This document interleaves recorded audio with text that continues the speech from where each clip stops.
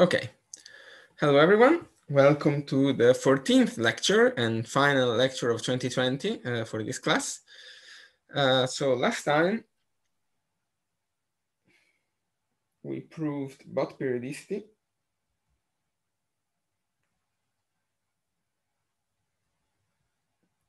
which I recall is the statement that the loop space of U is BU times Z. And we use that to define the spectrum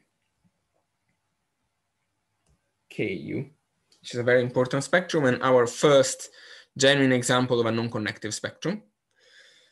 Today, I want to give some examples about the cohomology theory and the properties of this spectrum. And so, recall,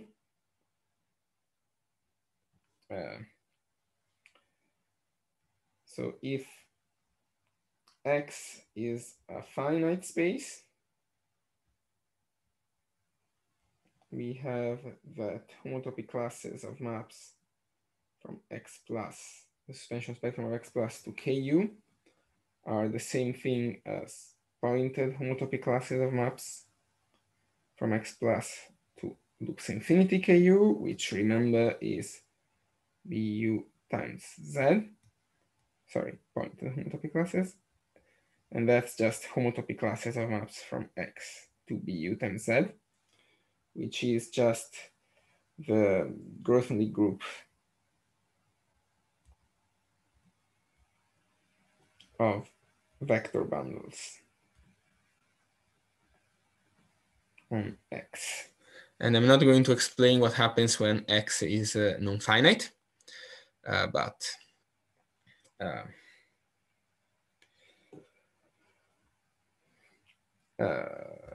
there is the description of that also in terms of vector bundles, so it's a bit more complicated. So I'd rather not enter into the details here. And then the other thing I want to say, okay, let me write KUN, sorry, of X for homotopy classes of maps from X plus to sigma n KU, which is the unreduced cohomology. And for X appointed space, the reduced cohomology is going to be, as you'd expect, classes. These are homotopy classes of maps in spectra. Okay, that's just notation. And okay, the other thing that we know is that the homotopy groups of KU are Z when star is even and 0 when star is odd.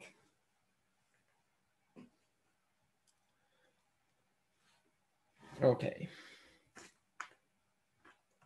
So, okay, so the first thing is that so there is a class beta in pi2 KU corresponding to 1. And remember, pi2 KU is the same thing as reduced KU0 of S2 by definition, homotopy classes of S from S2 to KU. And so the question, and this lives inside KU0 of S2, in fact. Because KU0 of S2 is KU0 tilde of S2 plus KU0 of the point by the standard decomposition. Maybe I should put a remark here. KUN of X is KUN tilde of X plus, sorry, KUN of the point, as usual, as for ordinary cohomology. Maybe for ordinary cohomology, you this formula, you're used to see a formula like this, perhaps for n greater than 0, but that's just because in ordinary cohomology, the coefficients are 0 outside of 0. Well, here we have coefficients in all non-zero even degrees. Sorry, in all even degrees. So we have to keep track of them. But anyway, there is this beta here. And so this corresponds to some kind of vector bundle over S2, actually a formal difference of two vector bundles to be precise. And the first thing I want to do is to identify who this guy is. How can we describe it? And to do so, in the end, I decided to say something about clutching functions that I wasn't planning originally to say, but this should be quite easy. So first problem, let's identify beta as a vector bundle on S2. So to do so, let's talk about clutching functions. And one of the reasons why I decided to talk about it is that I realized that with the material that we have done, actually it's easier than one might originally think. So the question, can we describe vector bundles over sigma x over some suspension? And well, the answer is yes, because we know that vector bundles of rank D over sigma x are the same thing as homotopy classes of maps from sigma x to BUD. Okay, that's easy. We are very tempted to go to move the sigma the other way. Unfortunately, sigma is not a left adjoint on spaces, only on pointed spaces, but we can fix this. So what is sigma x BUD star? This is vector bundles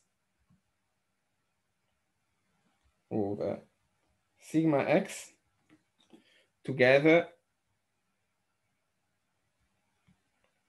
with a trivialization over the base point. That's because if you recall, we have a fiber sequence.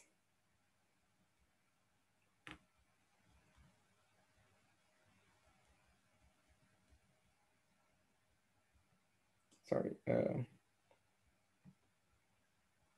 This is something we saw last semester. I'm pretty sure I put this an exercise where this map is evaluation at the base point.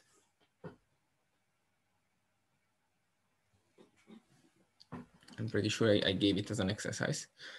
Maybe last semester we say that this was a fibration and this is obviously a fiber.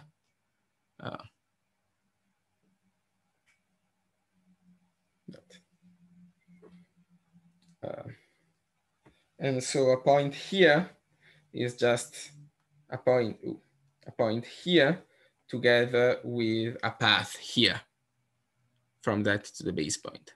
So that's literally what this is saying. It's a vector bundle on your space together with trivialization on the base point. And now this, we know by adjunction, is pointed homotopy classes of maps from X to UD.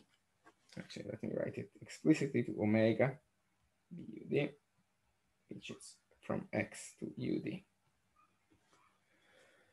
And I want to describe actually how this correspondence works precisely. That is how from a map from X to UD, you can build a vector bundle on of sigma X. And and the reason why I'm doing this is because I'm thinking of S2 as sigma S1. And we want to start from a map from S1 to, well, it will be U1 and build a vector bundle there. Okay. Questions about what we're doing so far?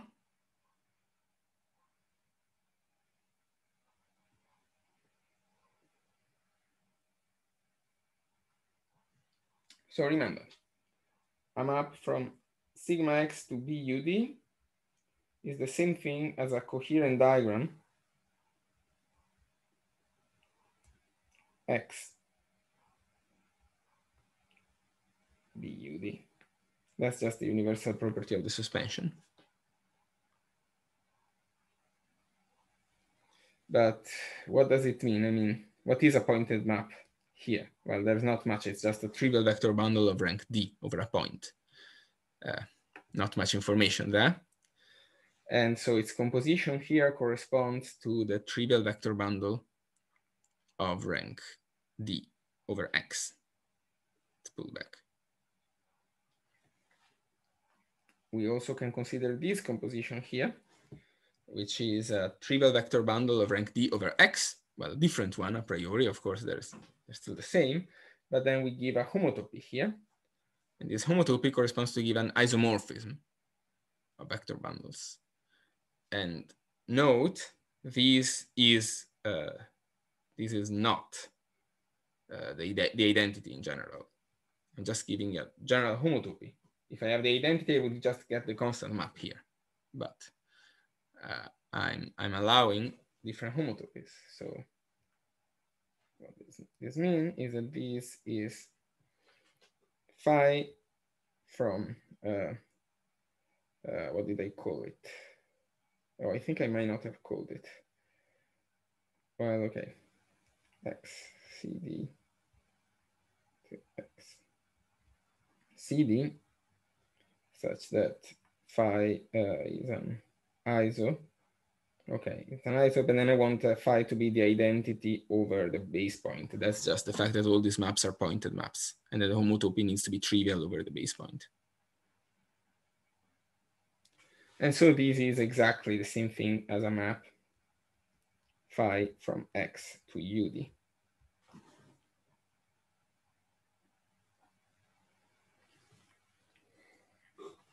Okay, very good. But what does it mean concretely? Suppose I have such a map, so I can build, this coherent diagram.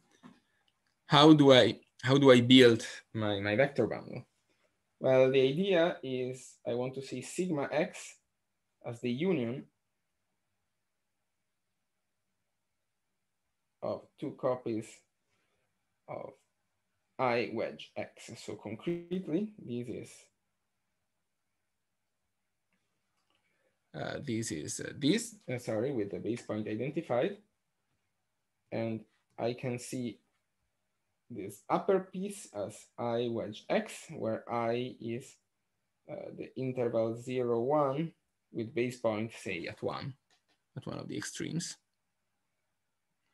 This is another copy of I wedge x, and they're glued together along a copy of x.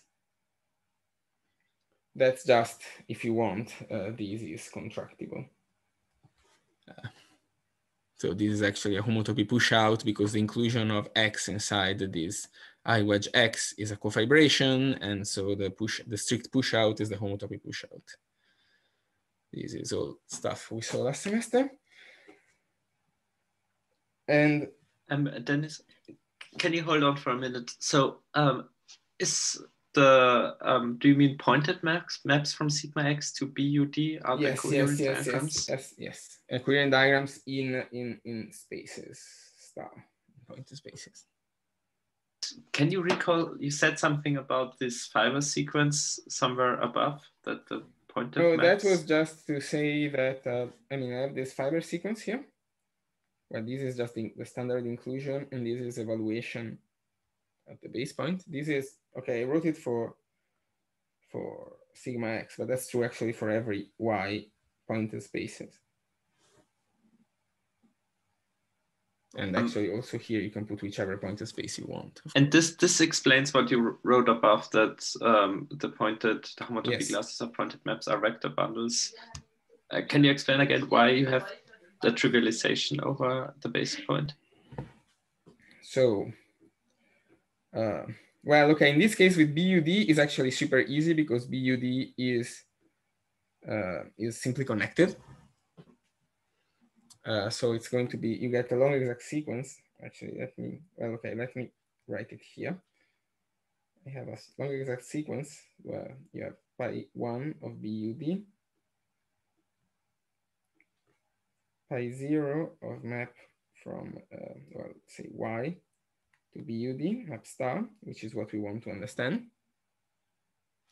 This goes to pi0 map y to BUD.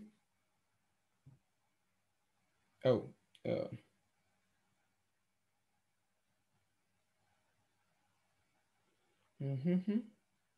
sorry, I think I might have messed up a little bit here. No,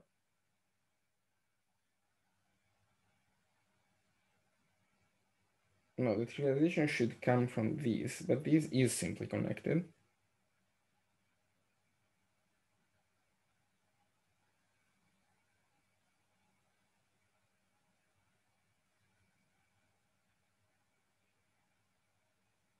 I mean, I wanted to identify this object here with the homotopy fiber of this map. And the homotopy fiber of this map is a point here, which I can think of as a vector bundle over y, together with a path here to the base point.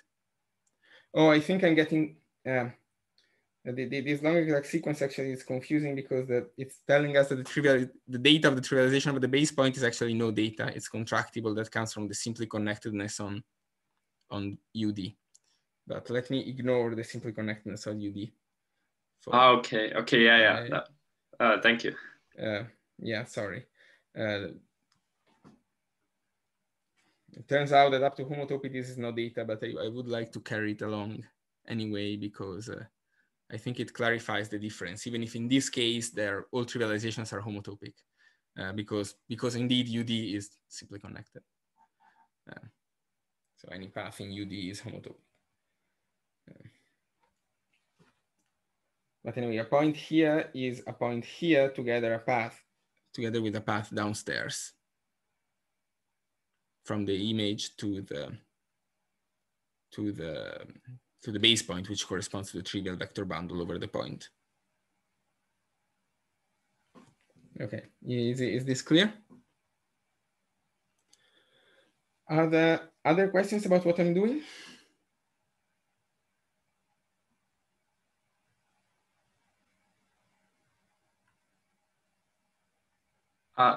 Yeah, so where is UD and BUD pointed? Is it? Well, BUD is pointed by definition. It's a pointed space whose loop is UD. Yeah, true, yeah. But if you want to think of it as the Grassmannian, I mean, doesn't matter, pick any point. For example, I typically pick the inclusion of CD into C infinity as the base point of the Grassmannian if you want to use the Grassmannian model. It's not important, it's connected, so any base point will work. This is just a choice, a fairly natural choice I make.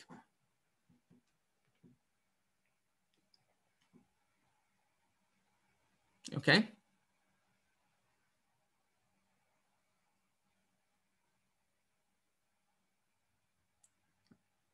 Okay, good.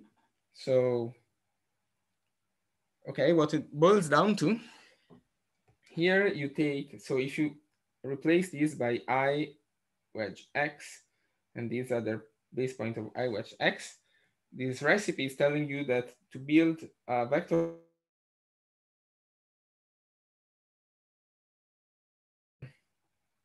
trivial vector bundle over this, over this upper piece, let me call this I plus and I minus to distinguish them. They're homeomorphic, of course, but since I'm thinking of them as different. And I can take the trivial vector bundle over this guy, but then I'm gluing them over X times CD, well, using this map from X times CD to itself. So I have this map phi, let's say I'm gluing by the identity here and phi here. So to be precise, I'm taking the push out. Sorry, this is psi. This is a vector bundle over sigma x.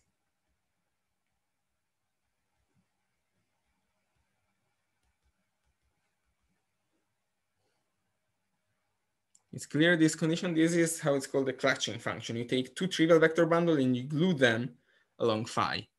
And the non-triviality of phi in general gives you a non-trivial vector bundle. So why am I doing this? Well, because our goal, remember, was to identify beta in KU2 of S2.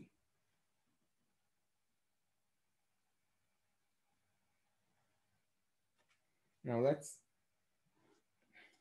see how this works. So this is a class from S2 to BU times Z. And in fact, since beta is in KU tilde, is a pointed class. So it fits in particular inside BU times 0. And it has the property that when you adjoint it over once, you get a beta from S1 to omega BU, which is U. You should get the generator of pi 1 of U.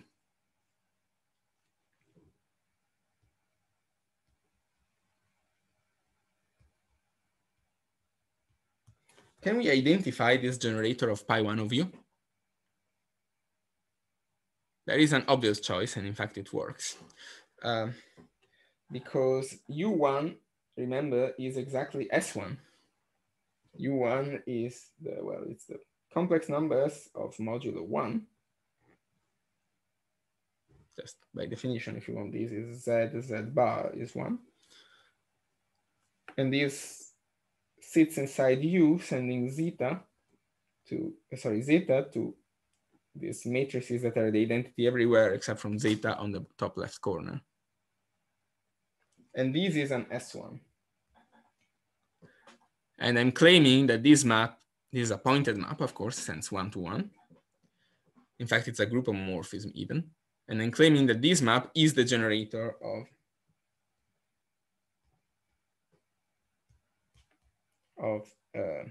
pi 1 U.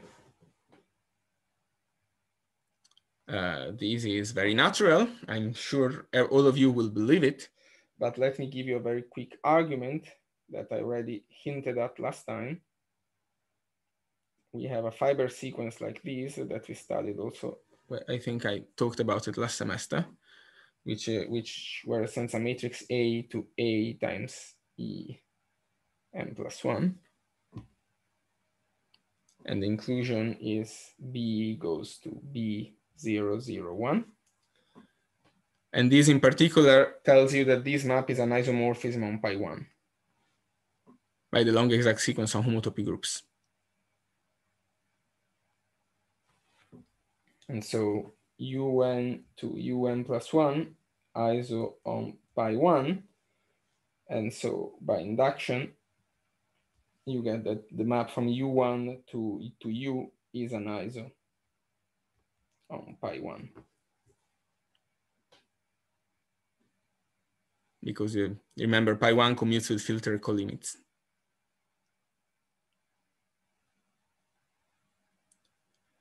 And so we are done.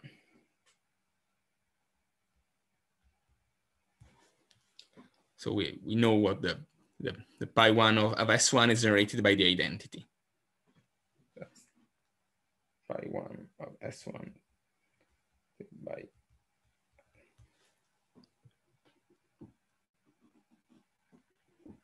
Okay, so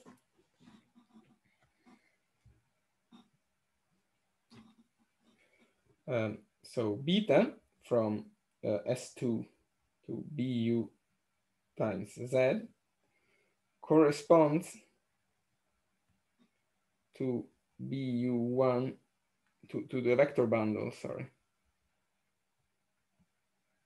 on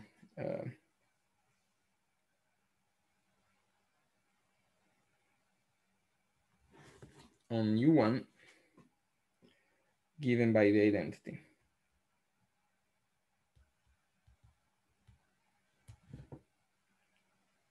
That is, we have on BU1, sorry, with clutching function the identity. No, sorry, that's what I mean.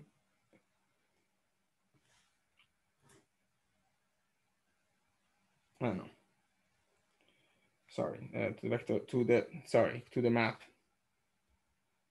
S1 to U given by Z goes to Z. Let me say it like this. Okay.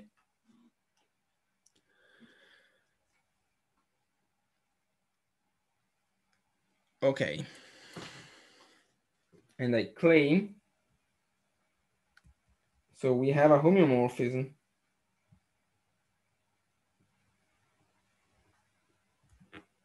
S2 with CP1, because both are, if you want, the one-point compactification of C. And this vector bundle is the tautological line bundle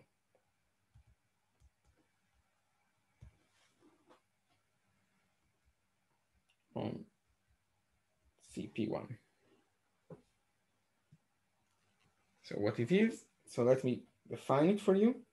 Psi is the pairs x comma L in C squared times CP1 such that x is in L. Here I'm identifying the points of CP1 with lines in C2.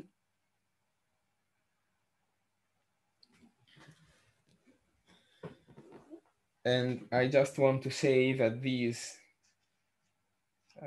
under these homeomorphism, you can think of S1, sorry, S2 is sigma S1. And you can think of the copy of S1 inside sigma S1, that is CP1, as RP1 inside CP1. Right, you take, let me draw it, maybe this way is clearer. This is CP1, where I'm imagining the border all identified to a point. And I can find RP1 here. So this is the real axis, the compactified real axis inside CP1, and this gives me the suspension. And now I'm going to leave you as an exercise to compute the trivializations on these two half, in these two disks here. Here. And see that they differ exactly by the identity for the tautological bundle. That's not hard at this point. Everything is just writing down a formula and explicitly working it out.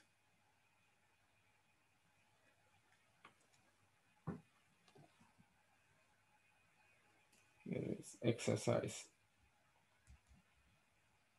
Compute the clutching function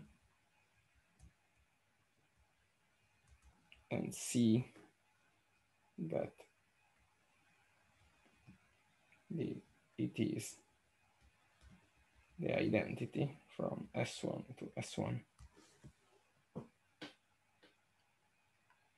I actually did it, so I can actually, if you want me to write down all the formulas to compute the trivializations on these two half disks and etc. But I don't think it's very useful to see huge formulas in the board. Everything now is sufficiently explicit that you can indeed see it. And okay, so we're almost there. So we have a map from S2 to BU1, pointed map, adjoint to S1 equals to U1 into U. That's our map beta. But remember, this sits inside BU times Z as the zero component. So there are virtual vector bundles of rank 0.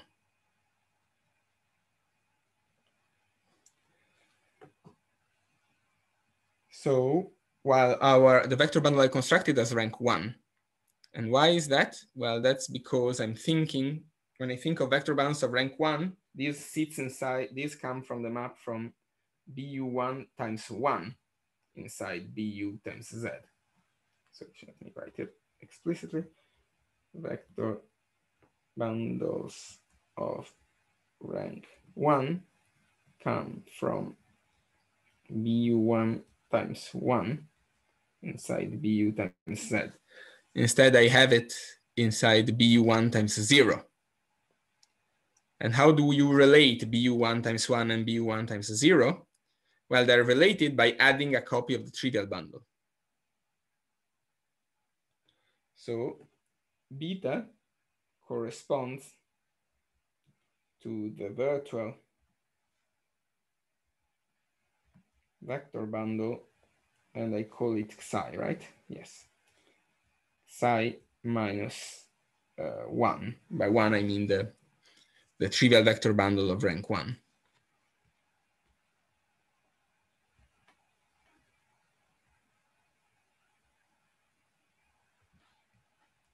On CP1. And that's what beta is.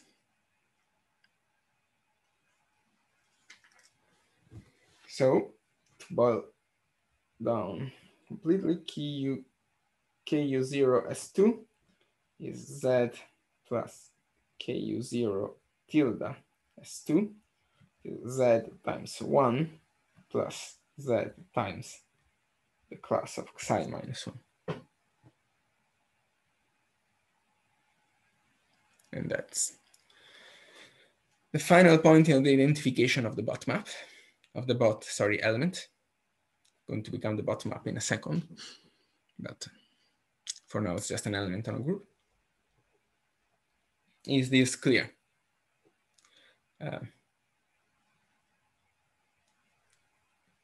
Sorry, how did you identify beta with this difference? So beta is the pointed map adjointed. So beta seen as a map inside BU times 0 is the map adjoint to S1 from U1 to U. So in particular, beta comes from this composition from S2 to BU1 times 0 inside BU times 0. So in particular, this map is the map classifying the tautological bundle on S2, on CP1 actually. And the point, now I want to map these into BU times Z. Now remember, BU times Z was this colimit of disjoint union over N of BUN, where you add one copy of the trivial bundle. So BU times, so remember, you have BU times Z sits inside here.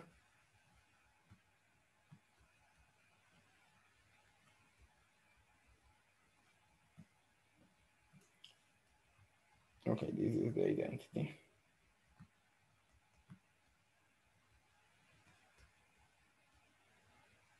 And at every point, this is essentially adding a copy of the trivial bundle, right?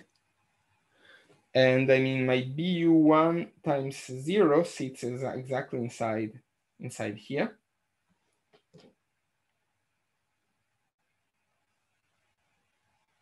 It's not, it doesn't factor through to this factor here. This has only a BU0 that maps to BU times 0.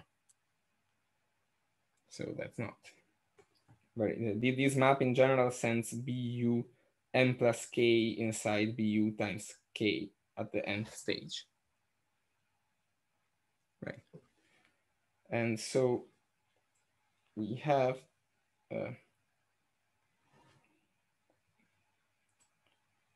so what I want to say, yeah.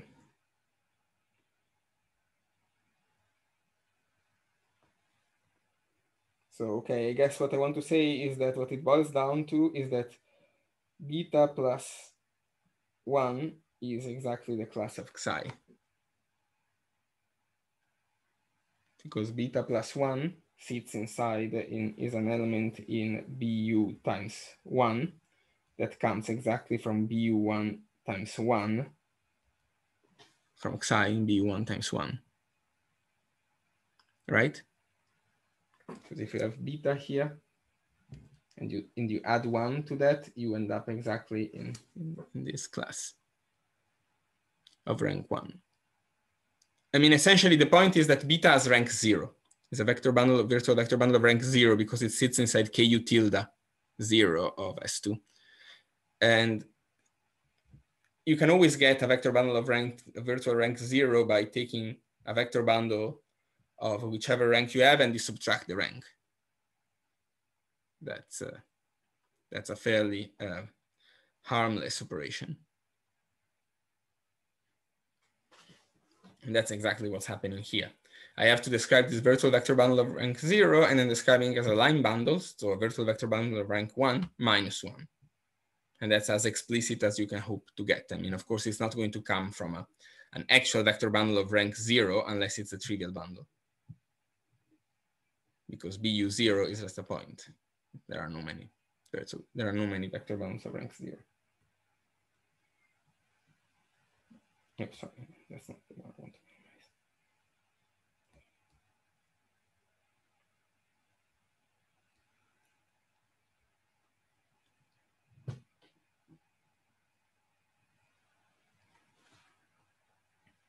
Okay. Is this computation clear? Because that's the bedrock on which we will build all the subsequent computations.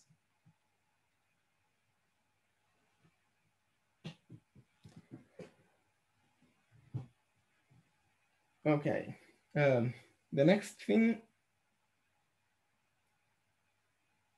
I want to say is that Ku star is in fact a multiplicative cohomology theory. And I wish I had time to do the whole story of infinity ring spectra, but I don't. So I'll do a patch and just say what a homotopy ring spectrum is. And that's going to have to be enough for now. It's going to be precise and it's going to give all the structure we need for now, but of course, to do proper things, one would need more. So, okay, a homotopy ring spectrum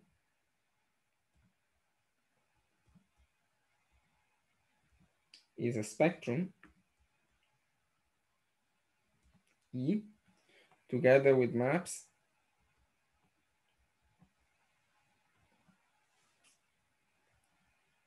unit from S to E and multiplication from E tensor E to E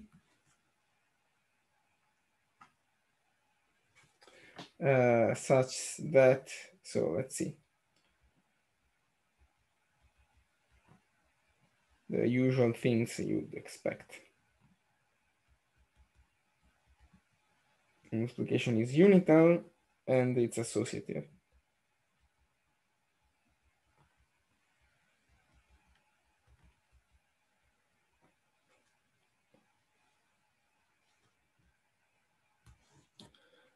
And here I'm just saying that homotopies exist. That's why it's called a homotopy ring spectrum. I'm not specifying higher homotopies. So let me put a remark.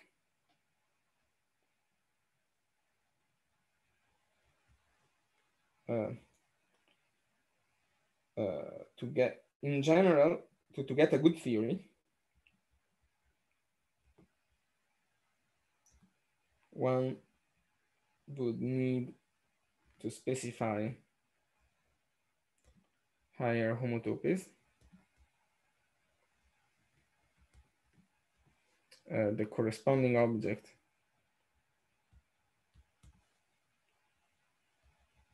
is called an E-infinity ring. An E1 ring, because this is just an associative ring. It's going to be E-infinity when we throw in all the higher homotopies for commutativity. But we won't have time to talk about those.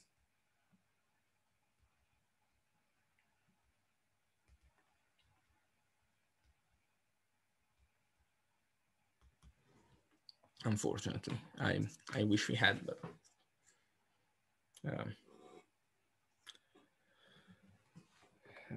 for now, let me say, okay, and say E homotopy ring spectrum is commutative if mu is the same as mu tensor sigma, where sigma from E tensor E to E tensor E is the swap map that we have. Remember, we always have an equivalence of E tensor F with S tensor E. We've seen that back when we defined the tensor product. And we're asking that, well, that's exactly what commutativity ought to mean, right? Question. So can only connective ring spectra be connective spectra be ring spectra? So is the addition? No, in fact, I would put a ring spectrum structure on Ku, which is very far from commutative, sorry, from connective.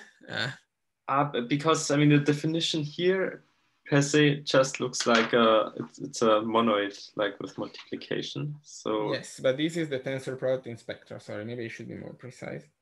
This is like when you define a ring as a monoid in abelian groups with respect to the tensor product in abelian groups. But I defined for you a tensor product in spectra. So now this definition. Okay, yeah, but because we can also take non-connective spectra, this is, yeah, it's somehow weird. It's more than a ring because I don't have a group structure. Yes. I know there is this mismatch between spectra and commutative mono and commutative groups that we discussed. I wish I could give you some deeper intuition about what this means. I cannot really. I mean, this is like working the difference between, you know, positively graded chain complexes and all chain complexes. And sometimes you have to work with all chain complexes. I mean, that's just something you have to do if you want the theory to work better. And we do want, because Ku is a very powerful and important gadget, and it is very far from connective.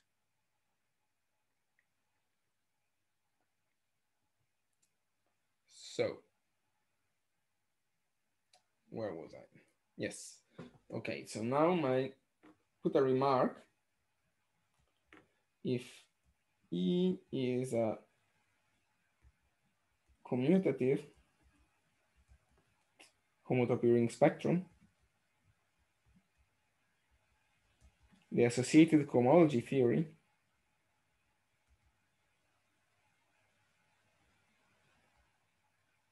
is multiplicative.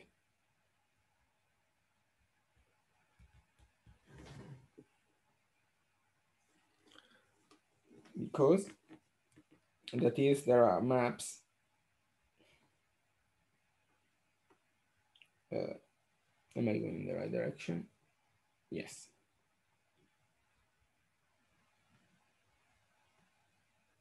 So, okay, actually, let me be precise. Pi star of E is a ring.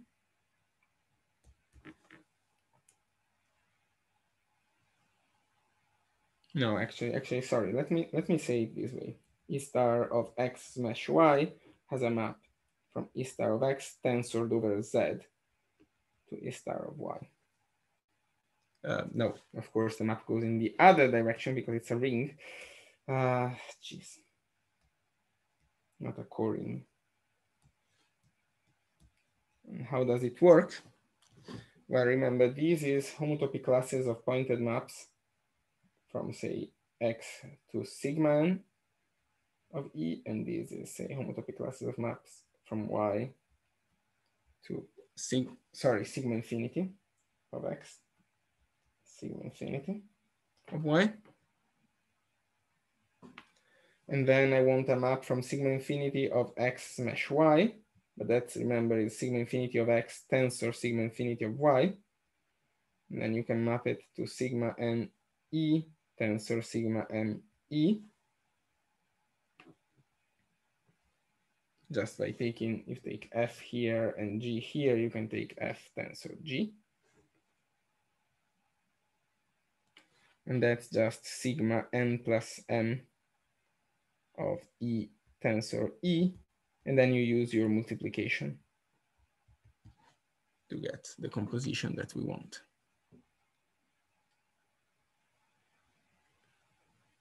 And also we have maps, well, okay. You have a map E star of S0, a point 1, and that's corresponding by eta from sigma infinity S0 to E. And these satisfy all the multiplicativity and commutativity if you have a commutativity relation that you want. In particular, E star x plus, so unreduced cohomology for X and unpointed space, is a graded ring. Commutative if E is commutative.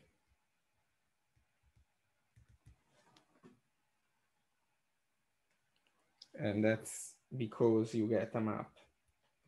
What was it? X plus tensor X plus, like in ordinary cohomology, you get a map here to the wedge product of this thing, which remember is just X times X plus. And you can pre-compose with the diagonal. And this gives you a ring structure.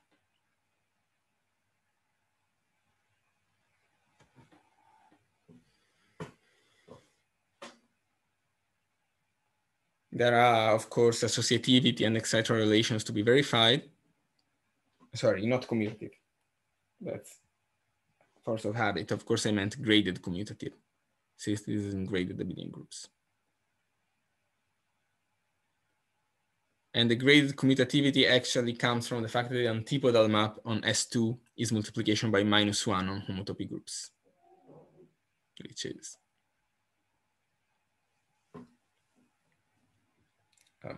well, okay. Which I'm sure everyone can prove it.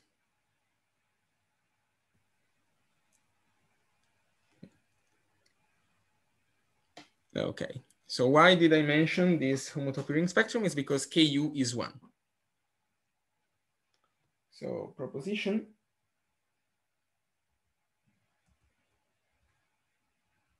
Ku star, okay, sorry, Ku is a homotopy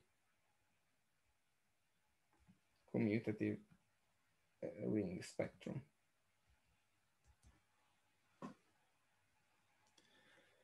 And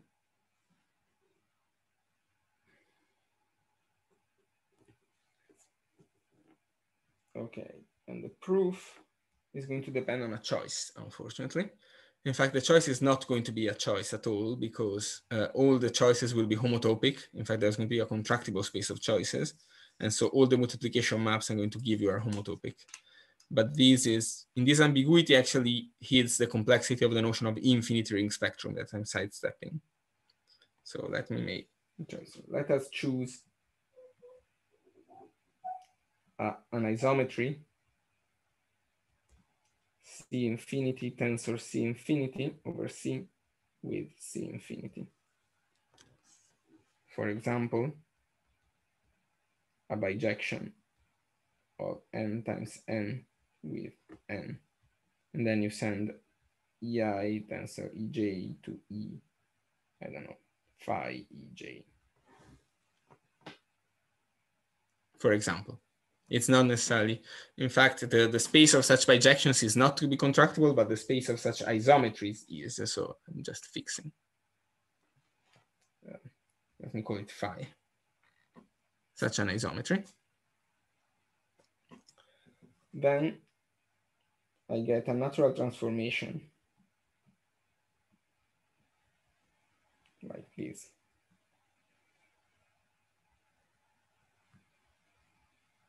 Where V was that infinity space that I used to define Ku.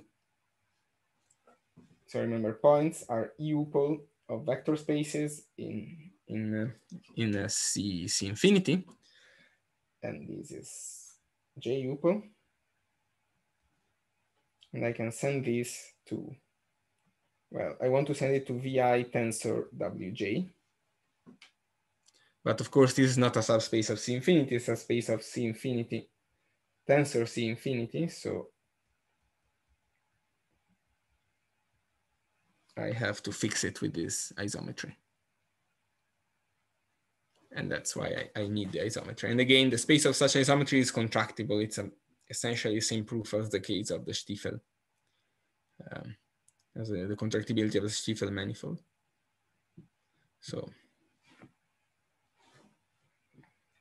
it turns out not to matter, because of course, if two isometries are homotopic, this map is also homotopic. This is a natural transformation of functors, so natural transformation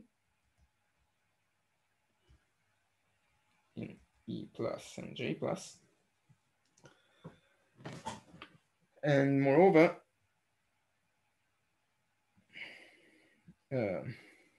if you look at how you define B of V as an infinity space, this yields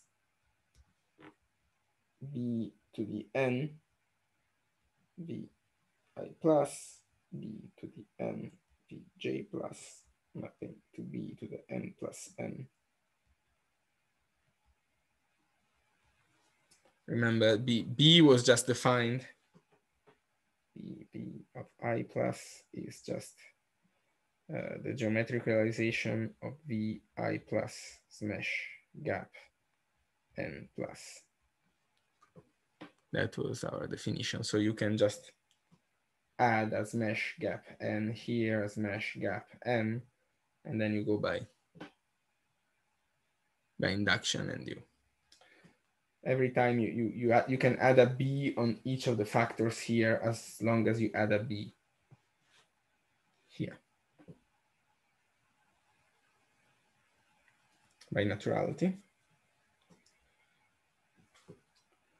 And in fact, oh, maybe I should have said it better. This is in fact a smash. That is, I define a map from the product, but if you put just the base point, which is just the zero vector space here, of course you get the zero vector space on the target.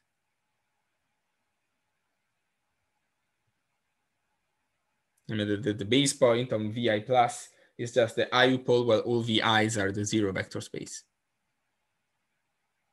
And so if you tensor, you get the zero vector space again.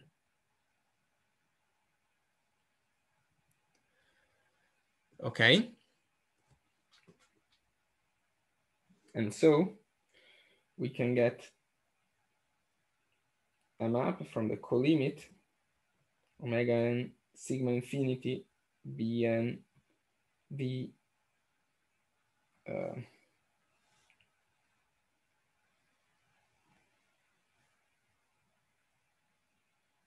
omega n. No, sorry. So remember, this was b infinity of v.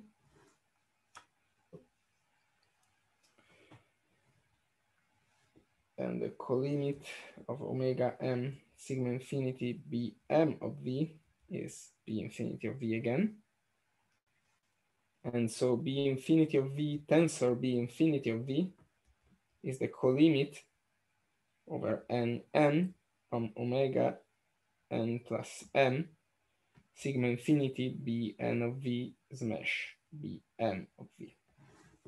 Because the tensor product commutes with colimits in each variable and commutes also with loops, because we proved it. And so we get a map, the colimit over nm omega m plus m bm plus m v, which is b infinity of v again.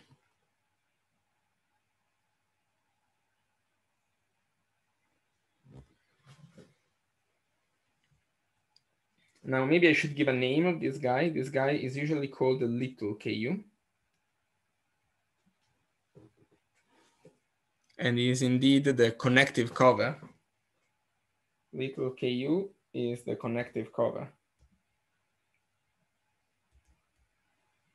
of big ku. That is, it's the connective spectrum with the same omega infinity.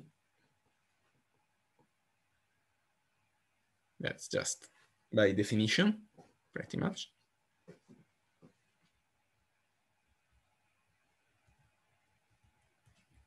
And so we have shown that little ku is a homotopy ring spectrum.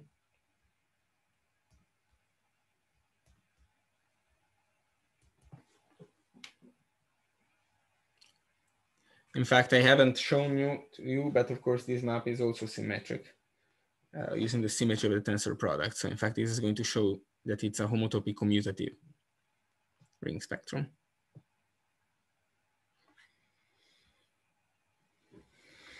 But remember, we didn't want little ku, we wanted big ku.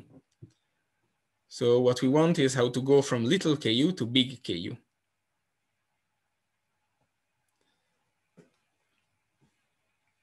And now, but pi 2, since ku is the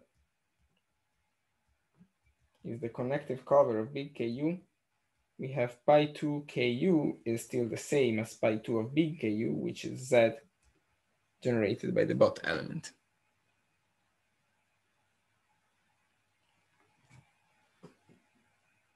So the bot element is a map, if you want, from sigma 2 of s to little ku.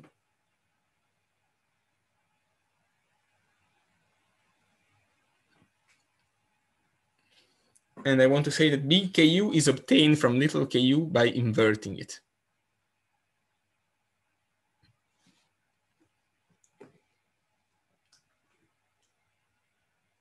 And what do I mean? I mean that big ku is the co-limit of this sequence of maps.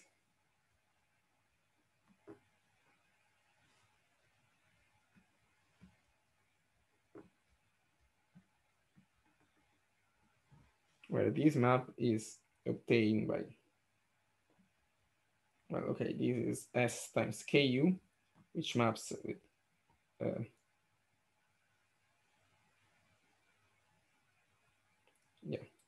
sigma minus 2 ku tensor ku, and here with the multiplication.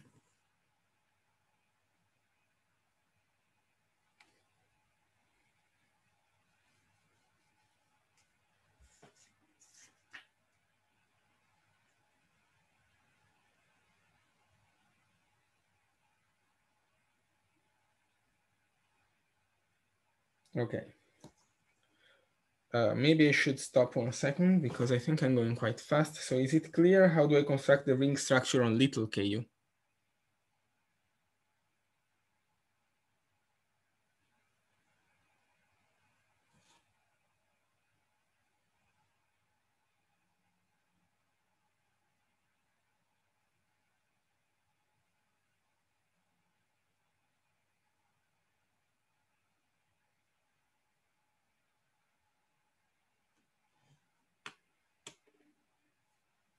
And to be completely honest to you, I am skipping a bunch of checks that all the diagrams I'm writing actually commute. That I gave you explicit definitions of all the maps, so hopefully this won't feel too much like cheating, because the checks are just, unwrapping what these definitions are and see that they indeed commute. Okay. And then I want to prove this claim, and this claim is going to imply that big ku is indeed a homotopy ring spectrum as well.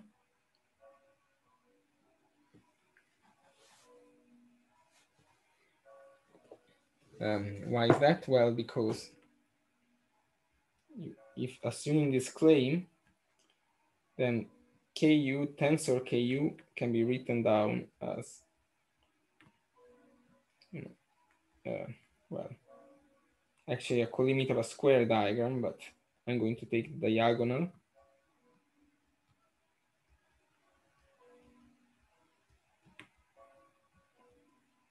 Like this. and then you can map it into KU.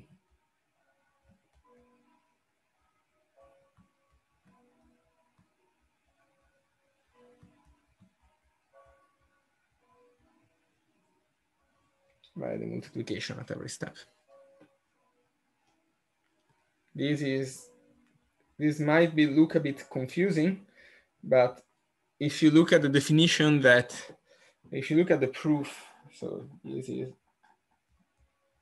like the proof that R with X inverted is a ring. For X a ring. The elements here, an element here should be thought of like Y over beta square, for example. It's like a fraction. That's actually literally true on the homotopy groups. But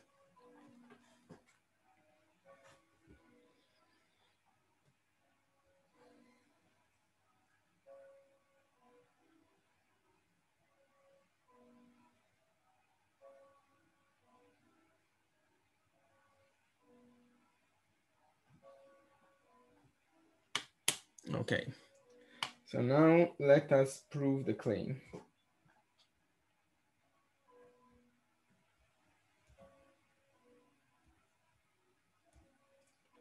The proof of the claim is actually not hard. It's basically, again, about periodicity.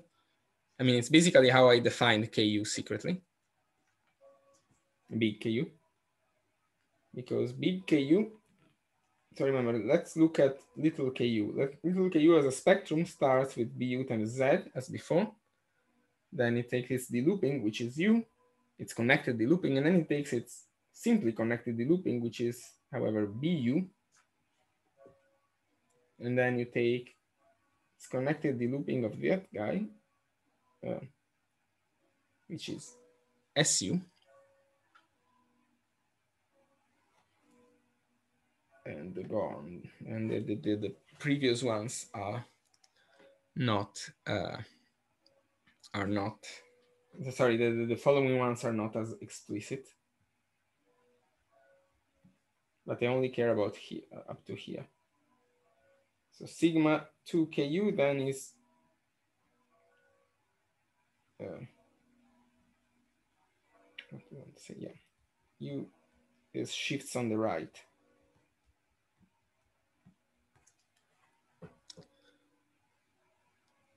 And here actually there is an BU.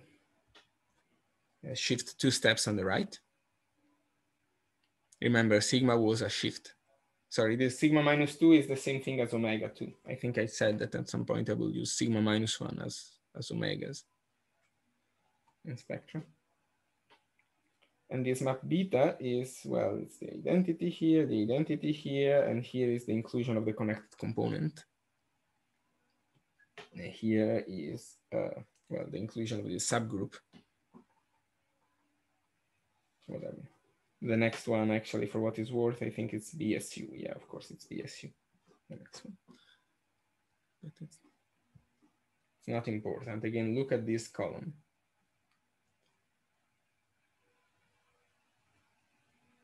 This is actually the universal cover of this space, if you want.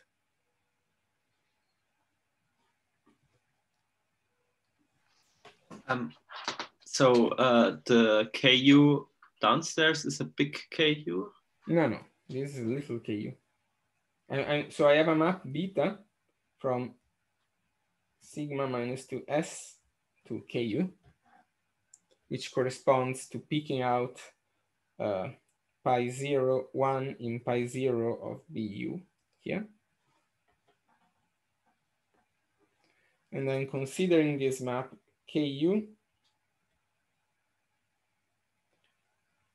sorry, sigma 2, no, sorry. Yes, by, what do I want to say?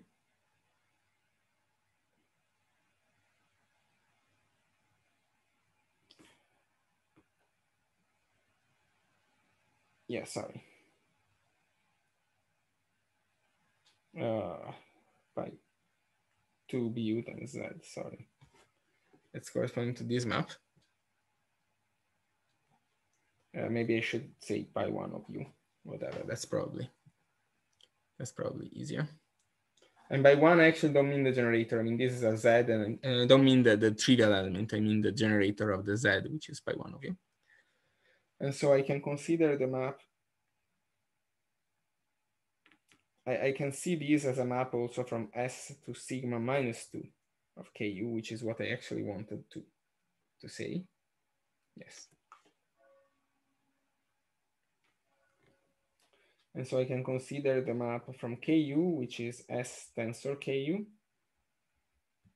to sigma minus 2 of Ku tensor Ku. Take sigma minus 2 of the multiplication, goes to sigma minus 2 of Ku.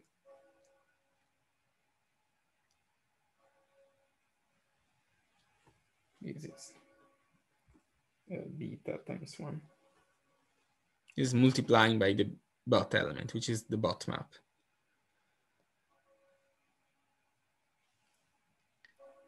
Now I'm just confused because sigma minus 2 Ku should just be a shift by 2 of Ku. Yes, which is what this is. A shift on the right. But I mean, I'm starting at 0, but actually secretly there is a minus 1, minus 2, and etc., which are not very interesting because they're just copies of u and bu times z. Actually, let me, maybe this is clear if I number how these things work. 0, 1, 2, 3, 4.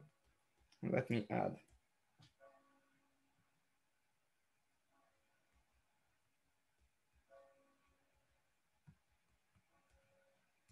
The minus 1, minus 2. And you see that the bottom line is the top line shifted on the right twice by 2.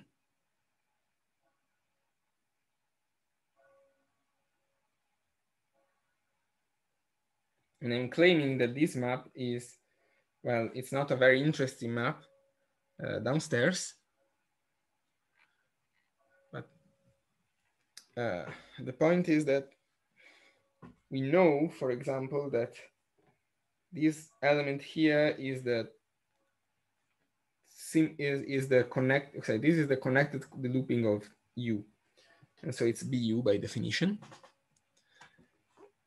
And we know that this map here, bu times z, map at level 2, has to be the map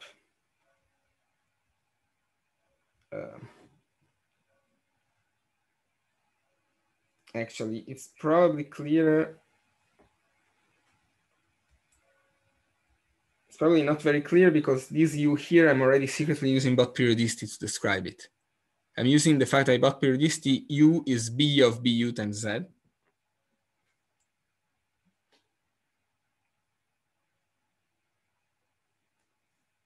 And this map is the, sorry. I guess it's the point is that the map at level 1,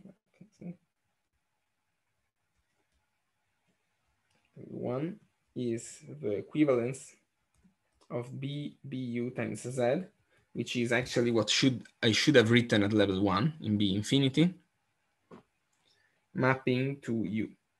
And we know that we have an equivalence, which is beta, which is the map coming from the bot periodicity. And that's the map I'm using, only I'm secretly identifying b of bu times z with u, and so I'm claiming that the map is the identity. This might be confusing, perhaps.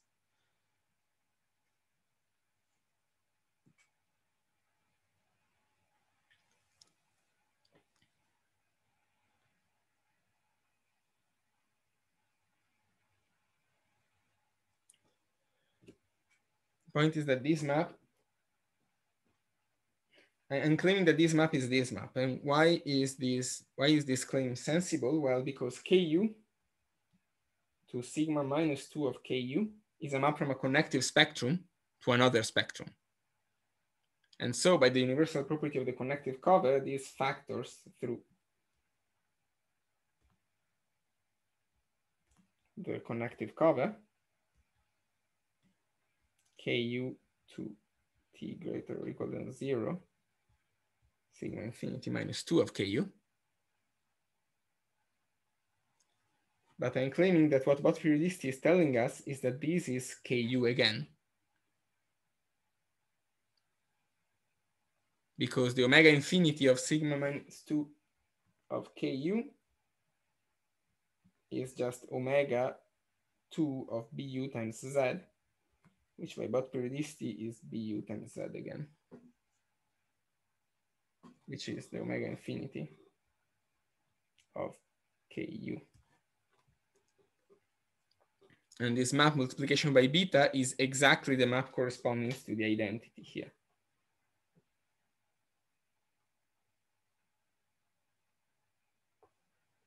Because it is, well, because it is this map. Beta is defined as to be this map secretly. And not secretly, explicitly even.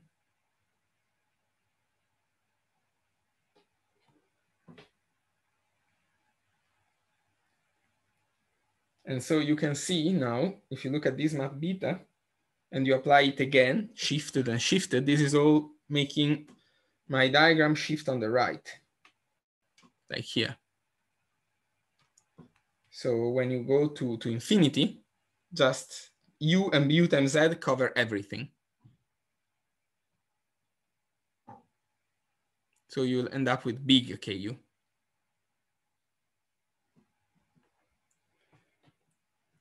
So at the limit,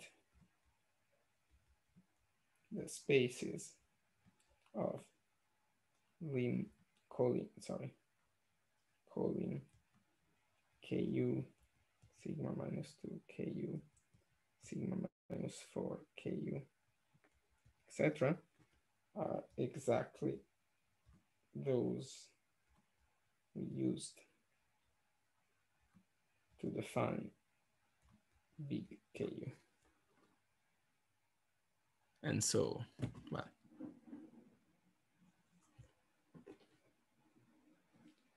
and so we are done.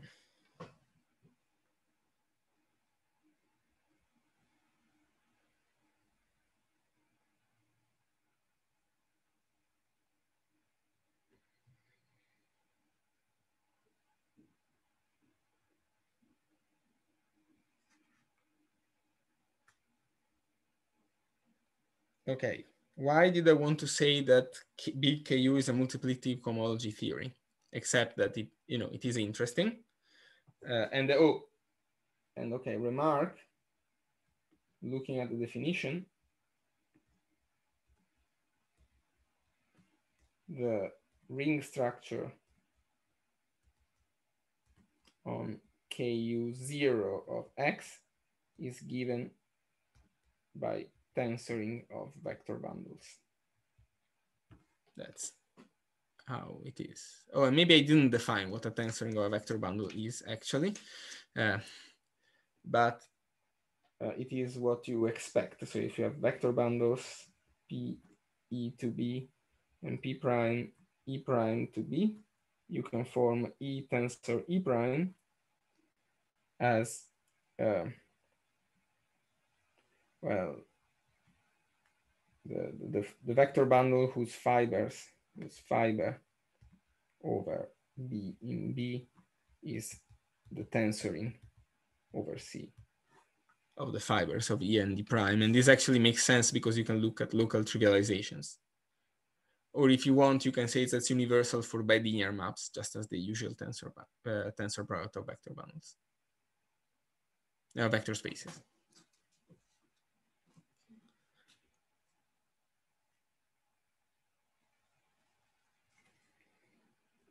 And okay.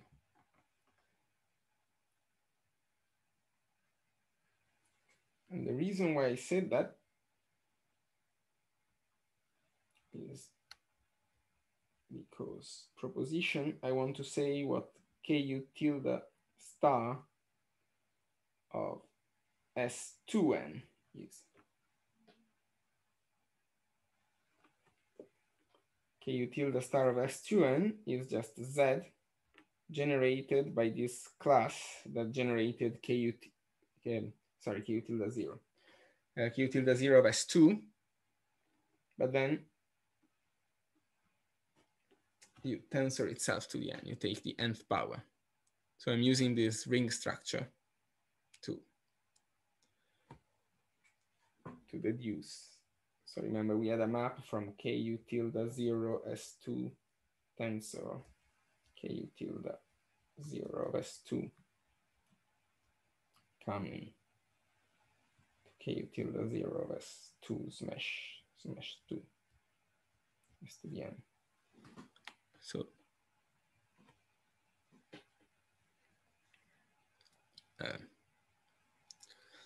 this is what it is. Essentially I'm claiming that this map is an equivalence, is an isomorphism. And to do that, I'm going to prove a stronger statement. I'm going to prove that this map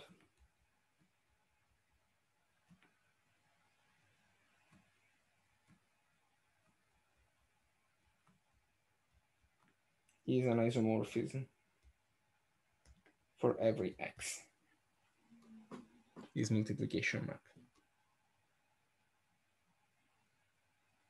And this proof might surprise you because it's very, oh, sorry, not x, sigma 2x, of course.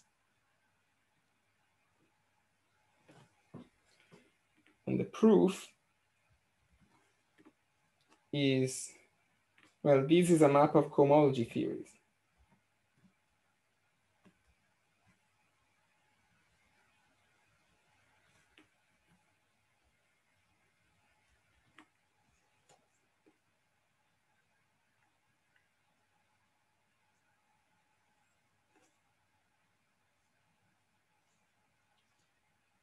Right?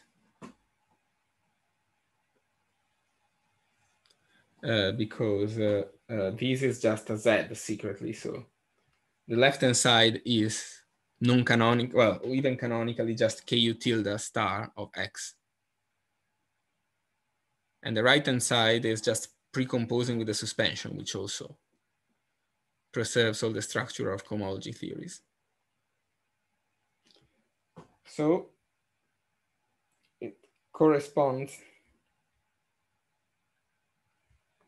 to a map of spectra, which is, remember, this is just ku tilde star of x. So this is a map of spectra from ku to sigma minus 2 of ku, since these are the spectra representing the cohomology theories.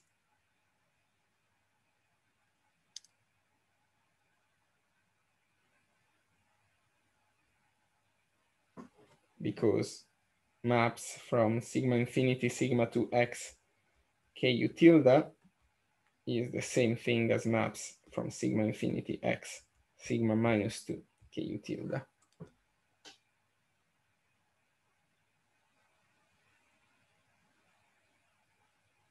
And if you look at what this map is, this was the multiplication map. So this is again the multiplication by beta map from ku to sigma minus 2 of ku. But ku is defined exactly so that this map is an equivalence.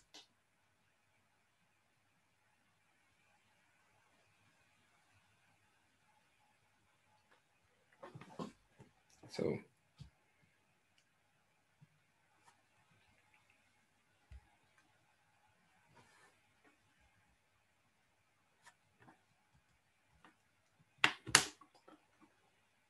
okay, one last computation. And we are done, I think. Questions about this argument? This is slightly trickier. This is slightly cheaty in some sense. Normally, I'll be honest, normally the proofs of Bott periodicity go through proving that this map is an isomorphism for every x and deducing Bott periodicity out of it. I'm doing it backwards compared to the usual story. but well, I like this argument. And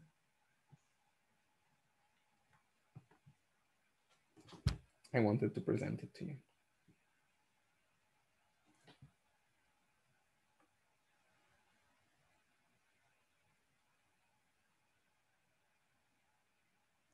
Okay.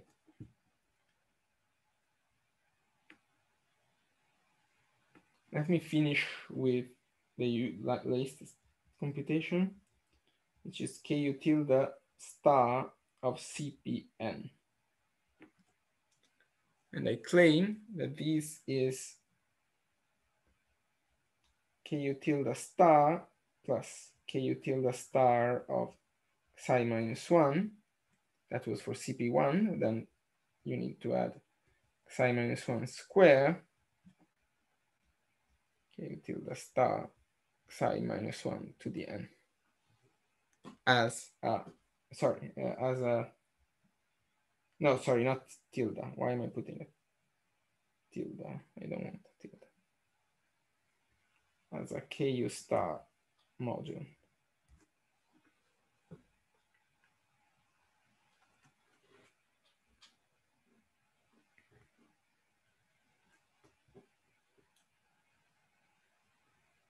And these, you should think of it as the analog of the formula that the cohomology of CPN is Z plus ZX plus ZX to the n in classical cohomology.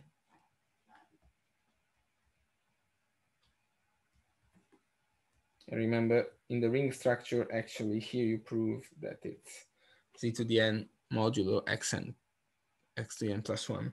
Here it's not going to be true anymore that the n plus 1 power of this is trivial. It's going to be a linear combination of some of the other things. But I don't want to write it because it's, well, I mean, I could, but okay.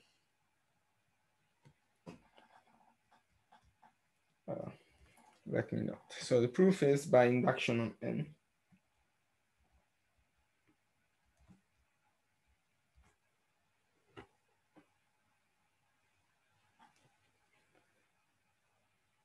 And you start, the idea is to consider this cofiber sequence. Cofiber sequence S2 to the n. So if you think about it, Cp to the n is some kind of compactification of C to the n with exactly a Cpn minus 1 at infinity. So if you want, this is the map sending x to 0 dot x. And so if I collapse the whole part at infinity, I'm just left with an Sn. This is, if you want, the standard cell structure on CPN.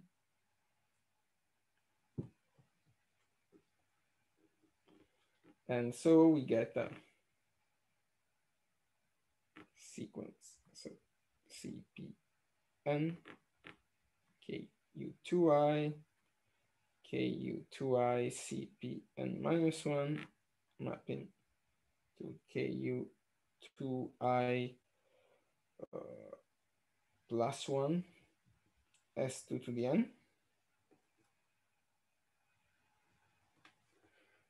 And these gets a map from KU2I of S to the n, and gets a map from KU2I minus 1, CPN minus 1. That's just the long exact sequence in cohomology. And now this is 0 and this is 0. These by the CPN minus 1 by induction, and these by the computation we already did. And this is Z times this bot class to the n. And up to, oh, sorry, I want the reduced cohomology here. So otherwise it's not 0, of course, it's the one of the point.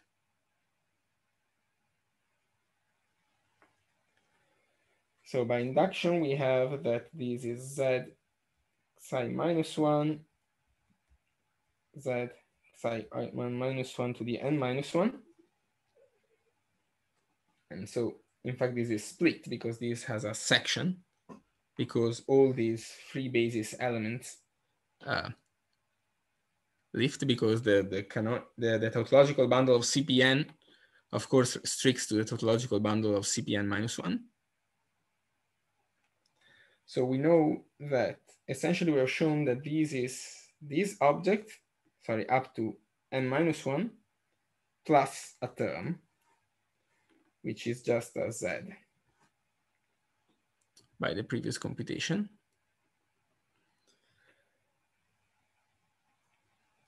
And so the only thing we need to verify is that psi minus 1 to the n restricts to the generator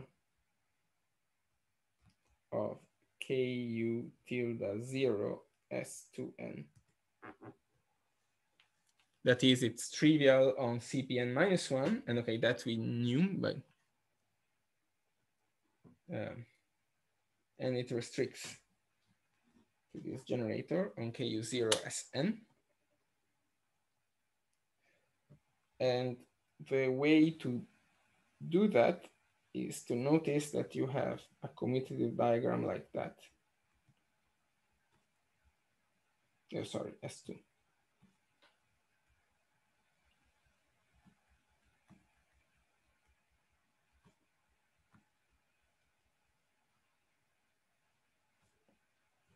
Well, okay, the right vertical map is just a collapse map that kills off the CPN minus 1.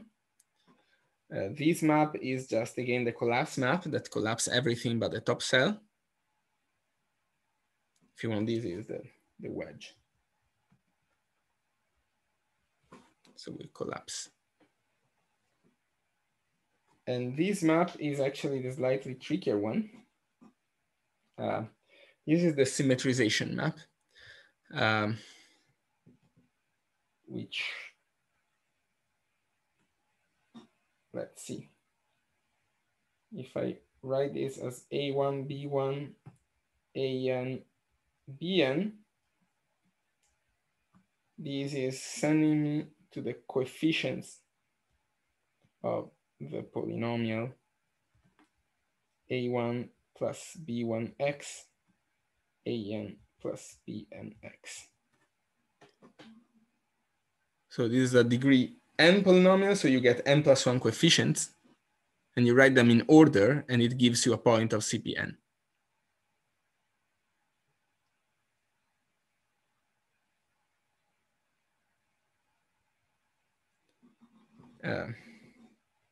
That's, you can of course write the formulas if you want, but it's and you have to check that in fact this is this commutes. But the point is that you have to, in this vertical map here, you have to kill all elements that have a base point in one of the factors,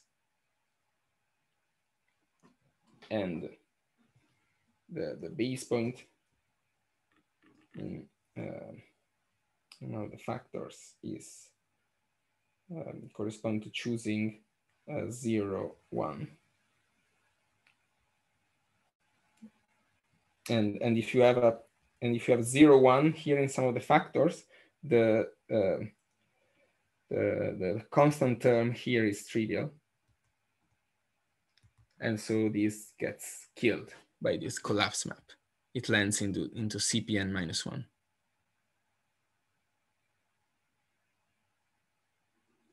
So in fact, this diagram does commute. Okay, you have to check that the other maps are as you'd expect. I guess you have to check because you have to choose an equivalence like this, and an homeomorphism of S2n with this mesh product so that this works. But the point is that this map is a homeomorphism outside of, when you remove, all the pieces containing a base point here, because every polynomial has a unique factorization.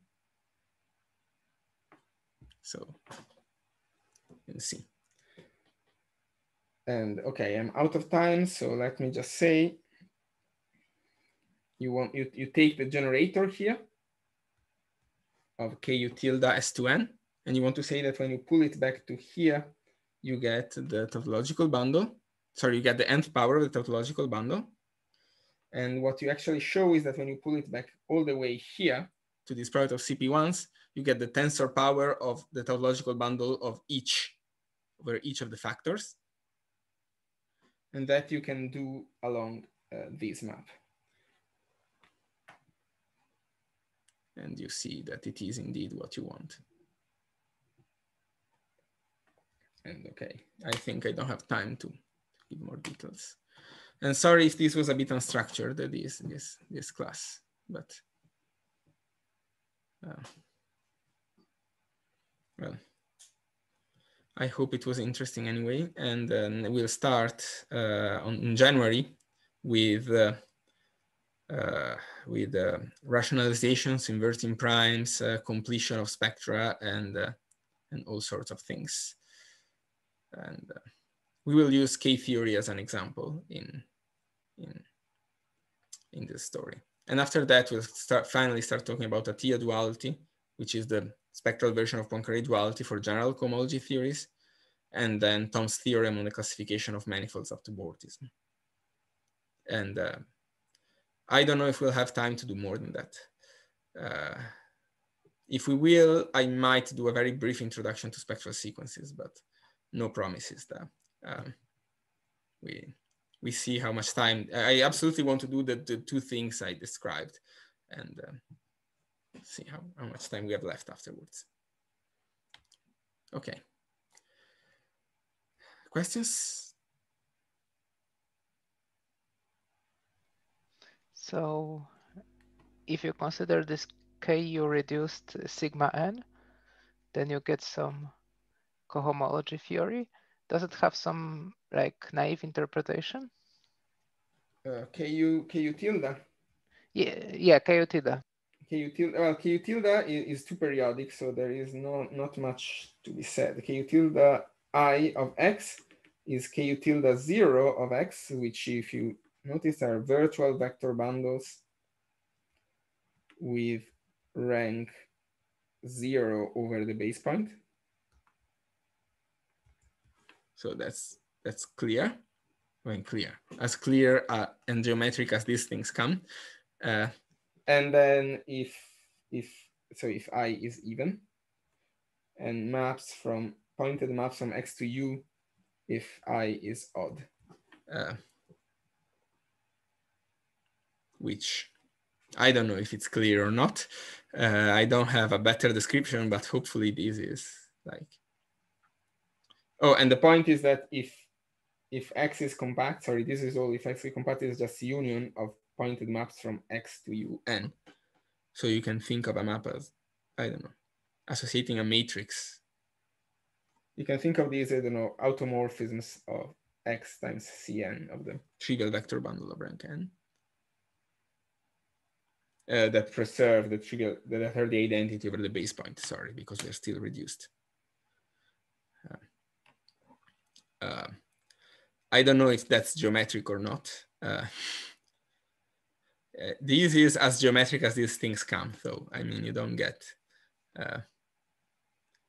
much more. In fact, it is an open problem for a different cohomology theory that's somehow analog to Ku, actually to Ko more than Ku, which is called TMF. It is still an open problem to construct such a geometric description. People will be very interested in having such a thing because that cohomology theory has very nice properties, but of course, nice properties as a cohomology theory are sometimes not enough. You sometimes also want to understand what it means. And for K-theory, we lucked out. We have a very explicit description in these terms. I don't know if that's explicit enough for you, Joachim.